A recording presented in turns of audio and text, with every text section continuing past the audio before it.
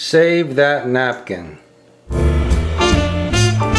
Welcome to another episode of Conserving the American Way of Life. Lucille, Cabitor. And today's topic of discussion is using a napkin twice, and maybe 3 times. As you can see, this is a napkin that we have used, and it's not that bad, so we're going to use it again. How do you feel about that? Right in.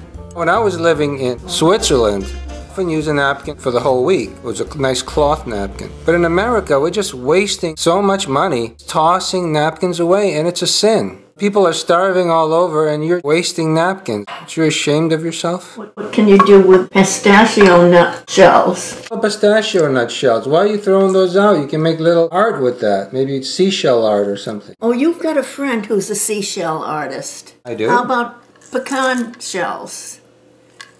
Maybe she can make you another picture. I don't have a pecan nut artist friend. Well, I'll show you the one that she made you. I think you're trying to get me in trouble in front of the whole world, you know. No, I'm just trying to advertise her skills. It's beautiful. Can we get back to the napkin discussion, please? How about the pecan shells? No, the pistachio shells. Maybe she can do something with these. They look like little boats. If you put them together carefully, you can get a little flower. See that? How's that?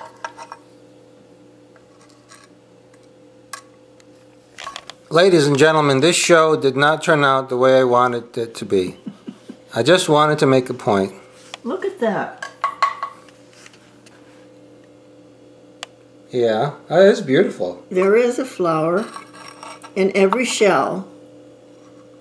See that? That's actually very beautiful. Okay, so just throw the damn napkin away. You don't need it. How about the crumbs? Can we do something with it?